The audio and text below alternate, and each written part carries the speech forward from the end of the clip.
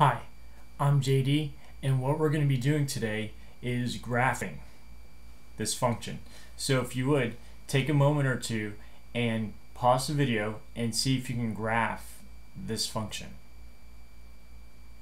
Alright, what you should have known, what you should have seen right away, there's one or two ways to do this. One way is to just simply make a table, have your x's and your y's all set up, and just plug in numbers. So let's do that. I'll show you both ways how to graph this function. Alright, and when you pick your x's, what you want to do is you want to pick relatively simple x's. So, and pick enough so that you know how to graph it. So you have, let's say, -1, 0, 1, 2. Alright, so if I plug in -1, 2 times -1 is -2 minus 3 gives me -5. I plug in 0, 2 times 0 is 0 minus 3 is -3.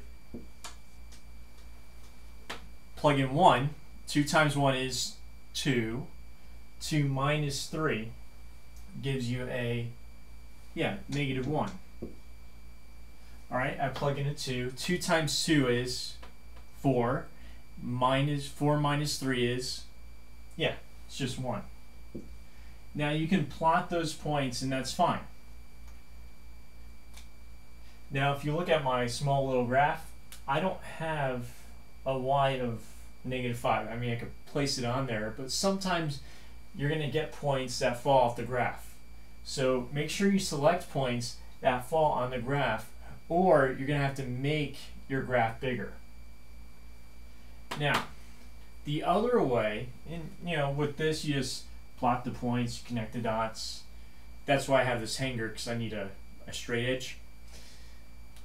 What you can also do, what form is this in? Yeah, it's a line. What form is it in? Yeah, it's in slope-intercept form. What's your slope? Yeah, 2. And it's implied that's over 1, so it's 2 over 1. What's another way of saying slope? Yeah, rise over run. And what's this -3 out here? Slope-intercept. So it's your intercept. Is it your y-intercept or your x-intercept?